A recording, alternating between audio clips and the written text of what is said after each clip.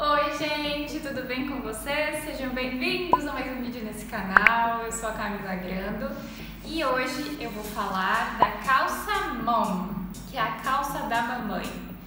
Bom gente, no vídeo de hoje sobre a calça mom eu vou estar falando um pouco da história da calça, 4 fatores importantes que tu precisa prestar atenção antes de escolher a tua, se tu tem dúvida.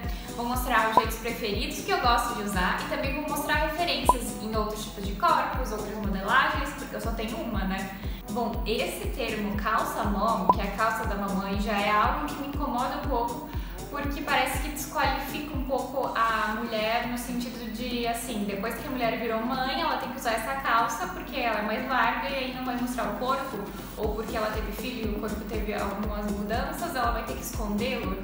Então é algo que eu já não curto muito o nome, mas enfim, eu gosto dessa modelagem, eu sou fã porque é uma modelagem super confortável e que tu pode usar em diversas ocasiões. São 4 fatores principais que tu tem que prestar atenção na hora de escolher a tua calça mom ou outra qualquer tipo de calça. Vamos ao primeiro, a cintura.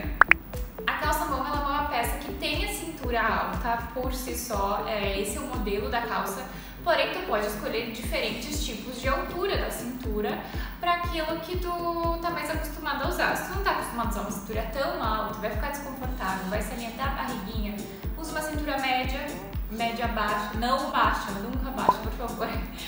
Acho difícil algum corpo que fique bom com uma cintura baixa, sério. Espero que essa moda passe, né? Enfim.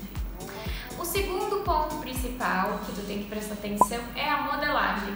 A calça mom, por si só, ela tem uma modelagem ampla no quadril, ela é soltinha no quadril, mas tu pode também, se tu tem um quadril, assim, um corpo pera, um quadril mais assim brasileiro, tu pode muito bem usar uma calça que fique mais justinha no quadril para não evidenciar tanto, que não fique aquele tecido sobrando. Da mesma forma que na perna, ela pode descer mais reta e não descer afunilada. Porque o terceiro ponto que eu quero falar também é o comprimento. Geralmente a calça mom ela é mais compridinha e tu dobra ela. Mas se tu não quer que a calça fique tão esportiva, se tu quer usar ela num ambiente mais formal, tu também pode comprar uma calça retinha e cortar ela embaixo, ou que ela termine realmente na canela um pouquinho mais curta, que ela já vai te alongar. Ou tu pode muito bem dobrar, mas tu sabe que a calça dobrada, ela vai ficar mais despojada, ela não vai ficar mais tão formal, e enfim. Por isso que eu amo moda, gente. Você que manda. O quarto ponto principal para escolher uma calça mom ou outra calça é a lavagem. A calça mom, ela é por si só uma calça vintage, que antigamente era tipo leves, a calça mom ela se popularizou entre os anos 80 e 90. Então, na época, ela tinha uma modelagem super ampla e uma lavagem super azul, aquele azul da Leves. Porém, hoje em dia tem tantas outras lavagens, tem mais ela destroyed, mais desbotada, bem como mais escura. Então, se tu quer ir para outros ambientes, um ambiente mais formal, se não quer que ela se destaque tanto no corpo, com lavagens mais escuras é mais bacana. Ou tu pode ir para um azul mais forte, não uma lavagem tão aberta, tão clara, né? Então é isso, eu vou mostrar pra vocês agora os meus jeitos favoritos de usar a calça mom. Eu tô aqui na Malásia há mais de um ano com guarda-roupa cápsula e eu vou estar mostrando pra vocês 10 looks, pelo menos, de jeitos que eu gosto de usar a calça mom, e tem inúmeros e em diversas ocasiões. E fique até o final, porque depois de eu mostrar os meus looks, eu vou estar mostrando pra vocês algumas referências que eu peguei na internet bem legais, também com outras dicas de looks que eu não tenho aqui, e são propostas que também tu pode usar e abusar. Eu espero que vocês gostem. Vamos aos looks!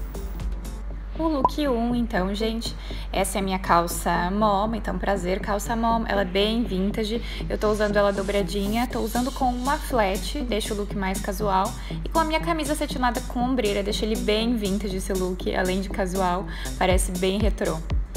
Já o look 2 eu chamo ele de sexy, eu tô usando com um sutiã, que eu uso como cropped, ele é de renda, tô usando com um blazer e já dobrei a calça um pouco mais, assim alonga mais as minhas pernas, e achei esse look assim super go out, dá pra sair pra balada, super usaria.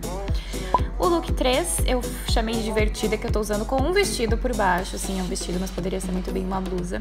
Eu amo esse recorte, esse decote, tô usando com uma flat e não deixa o look tão sério, deixa o look super cool, dá pra sair pra passear, um look sábado à tarde. Já o look 4 é um look clássico, minha camisa branca, tô usando com uma sandália de tiras, que ela é super confortável, um salto quadrado baixo, mas aí eu coloquei a camisa por dentro, assim, pra dar esse truque, pra deixar ele mais fashionzinho, a calça dobrada também dá uma diferença, ficou super chique. Já o look 5 é um look mais básico, é quando eu tô com preguiça de pensar no que vestir, eu sempre coloco essa camisa preta, que já é mais larguinha, já cobre mais o corpo. É quando tu também não quer ficar mostrando muito o corpo, mas tem a opção, claro, de amarrar, fazer aquele nozinho, dar um truque, mostrar a cintura. Mostrar sempre a cintura também ajuda a alongar, não deixa essa calça pesar tanto. Eu tô usando com a minha bota, confortável, e esse look tem a minha cara. Se tu chegou até aqui, gente, por favor, deixe seu like. Vermelho de se inscrever, me siga no Instagram, vamos entrar em contato, por favor, deixe seu comentário. E se você está gostando desse vídeo, por favor, continue assistindo e deixe seu like. O look 6 é um look que eu definitivamente uso pra ir pra balada, pra sair, pra ir pra um barzinho. Essa blusa manga longa, ela tem um recorte tipo corset, que deixa super acinturada. E o detalhe é que eu desdobrei total a barra da calça pra cobrir a minha bota e ficar um look meio assim, country. Eu achei que super combinou com a bota e com o look. Espero que vocês tenham gostado, esse é um dos meus looks favoritos. É básico, mas dá um up na calça. Já o look 7 é um look navy, inspirado assim bem marinheira. Essa é uma blusa com ombreiras, que já deixa o look mais fashionista. Eu amo combinar azul com vermelho, acho que fica lindo. E uma dica para combinar cores, quando tu tem dificuldade, é sempre bom combinar as cores juntas. Então vermelho com vermelho não tem erro. E esse look mudou totalmente a proposta da calça. Já o look 8 é um look jeans. O jeans eu acho que é um look dos mais fáceis de combinar, é colocar um tênis branco, uma blusinha branca. É legal sempre deixar esse recortezinho da barriga aparecendo pra dar uma alongada. E é um look super confortável, arregaçar a manga da jaqueta também é outro truque. O look 8 é um look bem boyish, um look masculino. Na realidade, essa camisa é masculina, gente. Só entre nós, eu paguei R$10 essa camisa numa loja super barata aqui na Malásia e ela é masculina. Enfim, eu amo esse look porque ele é confortável, ele muda totalmente a proposta da calça. Vocês viram quantos looks a gente consegue montar? Boné é super tendência também falando. Coloquei um chinelo, mas poderia ser uma rasteirinha. Esse também é um look super fácil de montar, que é um look básico. Você pode estar usando um moletom, uma jaqueta de esporte, essas corta-ventos. Coloquei minha bota e também um look bem preguiçoso, mas não deixa de ser cheio de estilo. Esse é um look clássico, fina, finíssima, em tons de nude. Uma sandália nude nesse look ia fazer toda a diferença. Porém, eu não tenho e eu não sei porque eu ainda não tenho. Mas eu vou estar mostrando pra vocês nas dicas já um look que vai ser esse o primeiro que eu vou estar mostrando agora, que ele é todo em tons de nude. Eu acho que também a calça mom em nude fica lindo, eu acho super fácil de combinar, então pra dar uma alongada, blusa nude, sapato nude, eu acho que fica lindo. A segunda dica é a calça mom em preto. Ela deixa mais social, mais formal, mas também pra você que tem dificuldade de combinar, ela fica linda. A terceira dica é usar sempre uma terceira peça, um blazer, uma jaqueta, um parká. Isso também disfarça um pouquinho o quadril e deixa o look mais estiloso. E umas referências fashions pra vocês. Gente, estão usando essa calça larga com bota cowboy por dentro. Eu fico passada, mas fica lindo. Gente, muito obrigada pra quem chegou até aqui. Espero que vocês tenham gostado, tenham se divertido, eu tenha inspirado vocês. E se eu tenho ajudado de alguma forma, por favor, me contem.